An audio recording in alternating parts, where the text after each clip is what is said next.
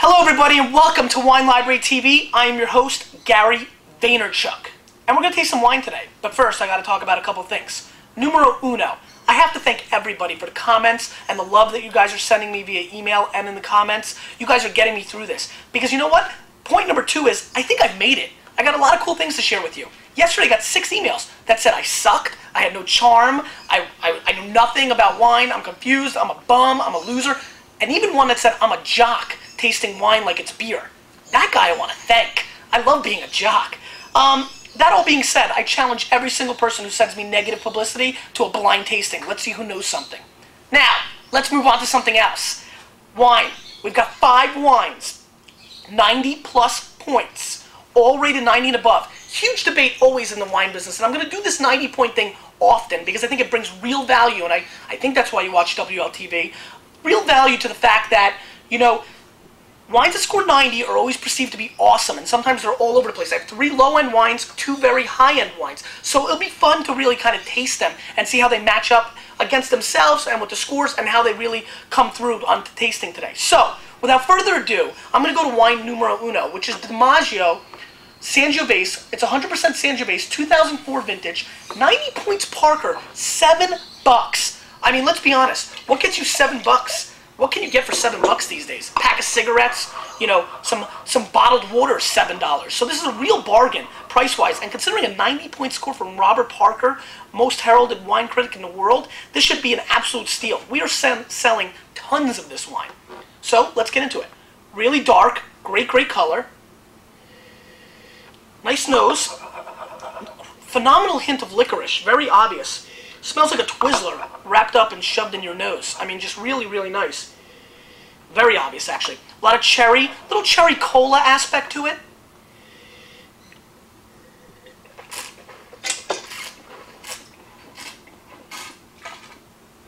This wine comes from the Molise area, and it's got a really nice flavor profile. 12.5% alcohol. It's a little medium-bodied. The mid-palate is something to be left desired, but, you know, not bad. I mean, considering it's $7, an absolute steal. I'm not going to go as high as Bob at 90 points. I probably would stick in that 85 to 88 range, but that's a great value for $7. So do I think it's overrated? I do think it's overrated, but in retrospect, it's still a great value. It brings a lot of tannins, a lot of nice structure, real crisp kind of finish. I'm just really impressed. It's an overall excellent wine for the price. I would absolutely recommend it. It's a great pizza wine. You can definitely drink this watching the big game. And so, I like this wine. I recommend it, but I do think it's overrated. Let's move on. Falesco, 2004 Umbrian Red, the Vitiano. Very famous blend. You know, it's their Cab Merlot blend that, you know, gets huge scores every year. I think almost everybody watching WLTV right now has either seen this wine or talked about this wine. It's extremely famous. I mean, it's $9, and it's always scored very high. A very famous bottle of wine. Let's look at it. Great color, very dark. Smells horrible. Very kind of like a mix between. It's a very funky nose, kind of like a sweaty feet, you know, and that's a lot of fun. Yeah, horrible nose, unattractive, not even vegetal or interesting in any way other than it smells stinky. Locker room, jockstrap stinky. Just not fun.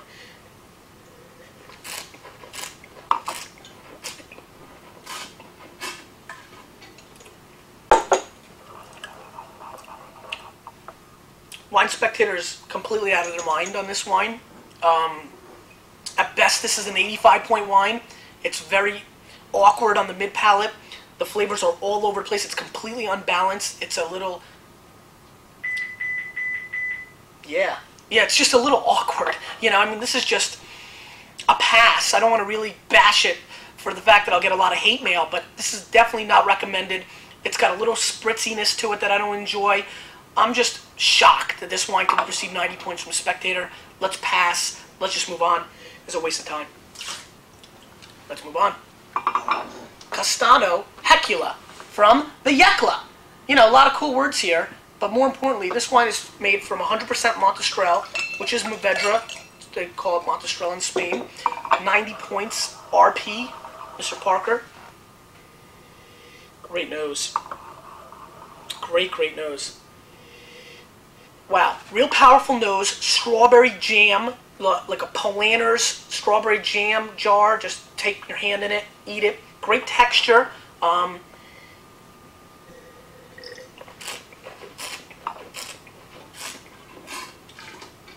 Wow, this is $9. $9, and it packs a $20 punch. I'm very impressed with this wine.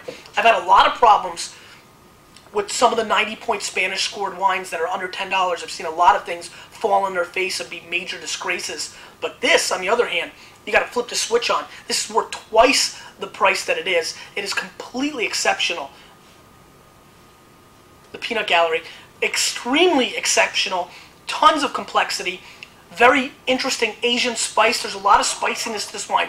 Little pepper, bell pepper, green pepper.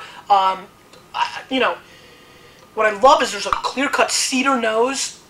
So you know what? Let's do this. Go into a steam room, close the door, don't turn on the steam, just that cedar outline, grab a strawberry, put pepper on it, and eat it. Smell everything around you. That's what this wine is. I'm telling you, this is spectacular juice. $9, a steal. Find this wine. Luckily, they make like 1 billion cases. You should be able to find this at any shop near your door. So definitely try this wine. Yeah, the bouquet. I mean, this is what real wine is, and for $9, an absolute positive bargain. Like this one. So, before I get wine on it, I have a t-shirt. It's pink. It says, "I drink the pink stuff."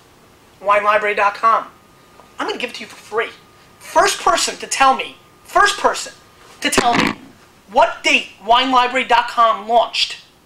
In the comment section. Don't email me. In the comment section. I want the date. That's all you got to say. Of the day we launched. You can find it. If you're savvy, you get the t-shirt for free. If you win, email me. I'll send it away. Brandon M., your t-shirt should be there. Let us know if you got it. Let's move on. Renard. The Tres Niños Red, which is a blend between Cabernet, Petit Syrah, and Syrah. 40 bones for this bad boy. 91 points. RP. And you know what? Holy crap. I mean, are you kidding me? Look at this color. Pitch black. Napa Valley black. Napa Valley black is a term I like to use because so many of the wines are not coming out purple or red. They're coming out black. This has huge color. This is New World fruit. You can just tell, oh man, this is going to be fun. What a great nose. It's almost like, this reminds me of Skittles. I like to use Skittles a lot because that's a real candy that has a real bouquet. When you just open it up and just get in there, real nice. It's got a lot of that. A lot of really juicy, brand new cherries, like ripe cherries from a tree. You've got that real obvious flavor coming through. Black jam. I mean, this is loaded on the nose.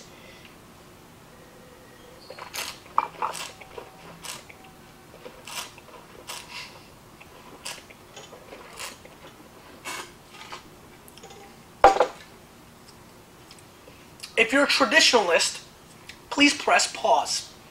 Hey, New World guys, this stuff rocks. Tons of fruit, explosive. I mean, jammy, you can drink this, you can eat this. This is loaded. But it's not for those old school guys. This is New World fruit. This is for the people that like California cold wines. This is in your mouth. This actually rivals the match that we had the other day. And I actually think it's a little less money. It is scored lower, but forget that. I'm telling you right now, I'm drinking this wine. This wine is amazing.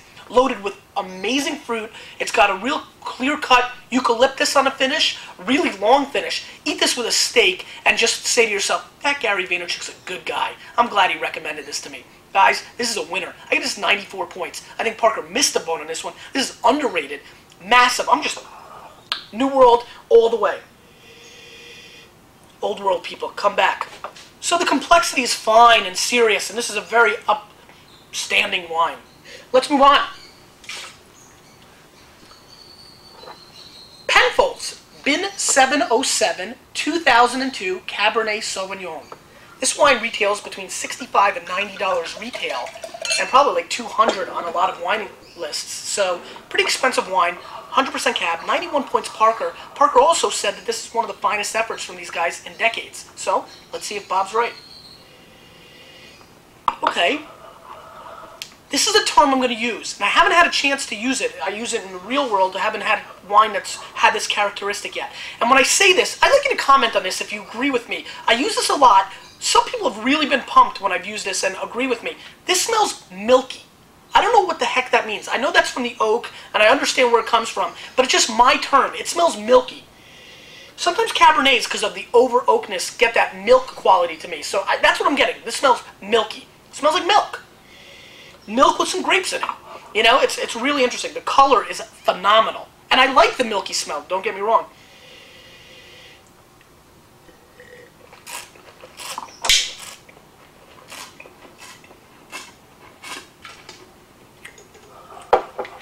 Black currant, hints of cassis, well made, solid wine.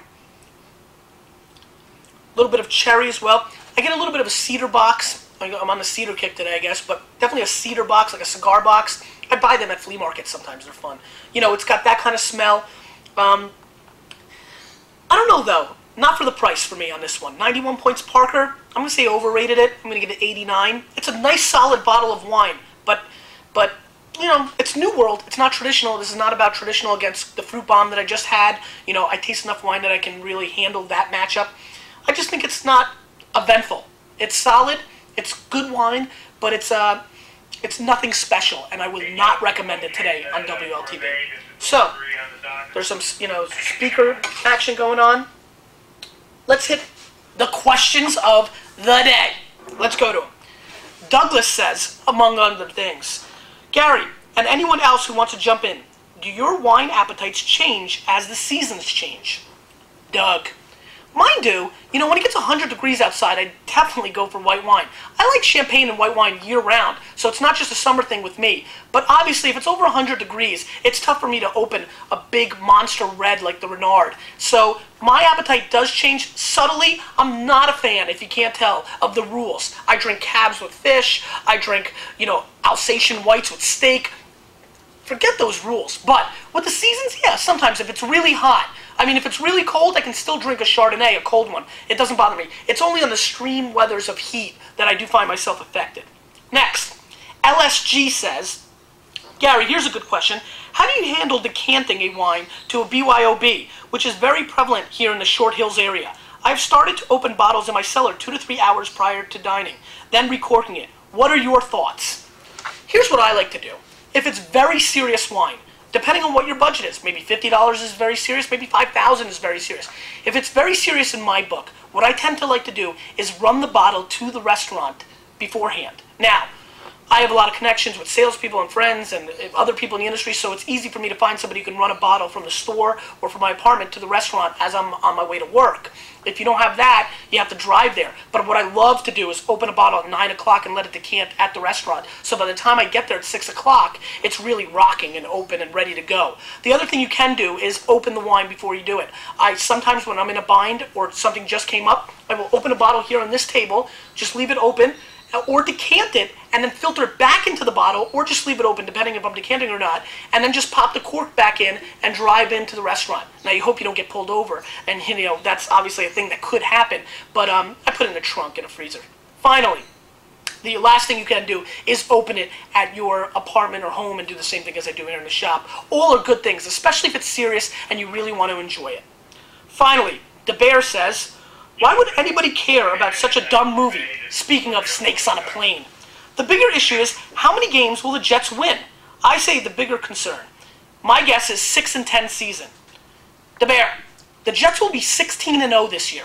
We will match the Dolphins, and we will become the second team ever to be undefeated. Mark it down and play back this video. I'm going to be on SportsCenter for this video.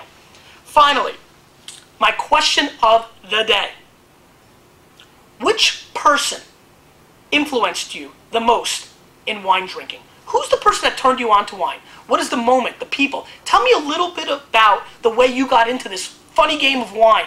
I really would like to hear from you, and it's really important to me because I want to know how you got into it. I got into it because it was a family business. Let me know how you did. Finally, rate me, and don't give me an 85. It makes me cry. We'll see you next time on WLTV.